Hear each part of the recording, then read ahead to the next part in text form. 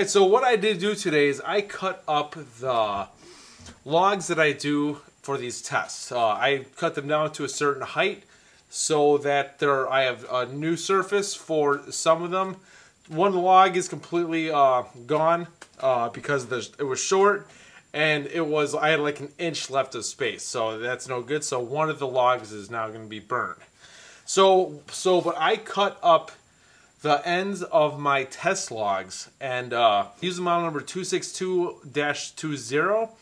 This recip saw goes to 3,000 strokes per minute, and I got this pretty hot. I think I got it to smoke a little bit because you don't use this type of saw for something like this. You use a chainsaw for this. But first, I tried the Ryobi chainsaw. This thing sucks. Alrighty, so let's see how this is.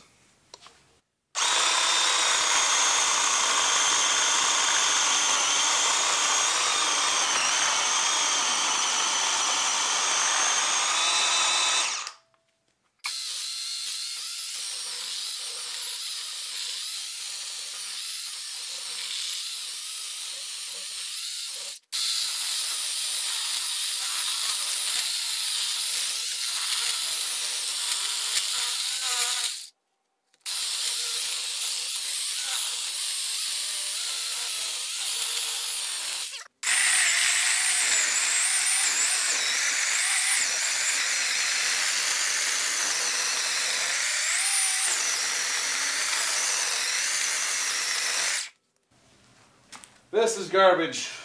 See, and that's what happens when you can't cut it in one shot. You end up going in a spiral. So yeah, this completely failed. This is way above its pay grade. All right, so let's continue.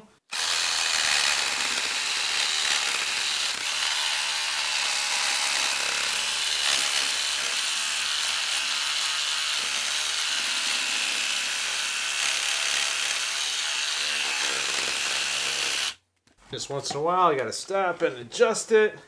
It's not a problem. And yes, once again, this is safe. I'm not in danger in any way. The worst thing that's gonna happen is I bend my blade.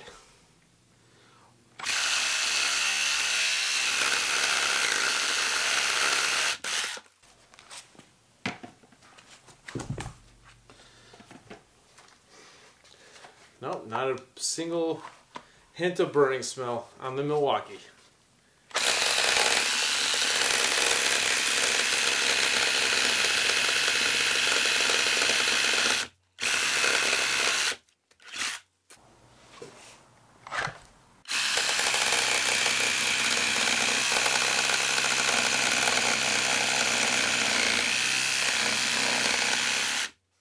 This thing is awesome.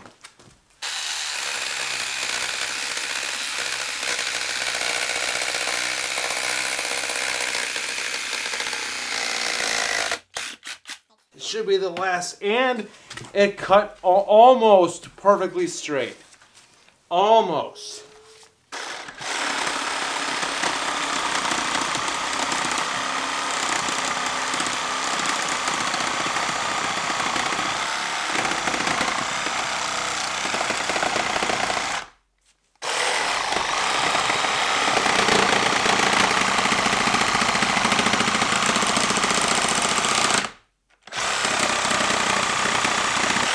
There we go.